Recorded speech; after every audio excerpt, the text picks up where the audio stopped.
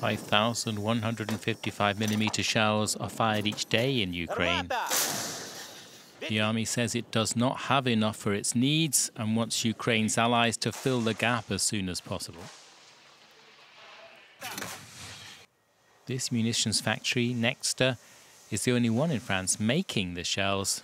They cost €4,000 a piece.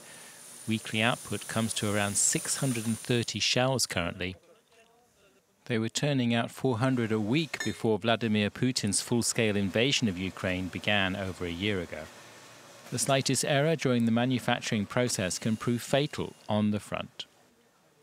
The shell has to be perfect, otherwise with the speed it goes, it begins to vibrate and won't travel straight. It could go in all directions, it won't have any precision.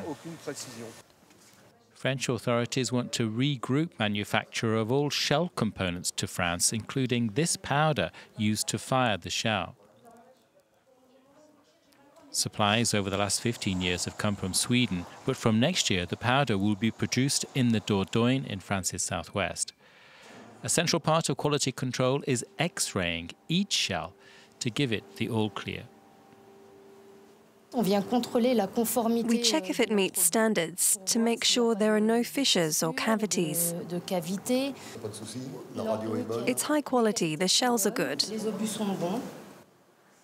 The company wants to step up production so shells can be delivered in 3 months rather than 6.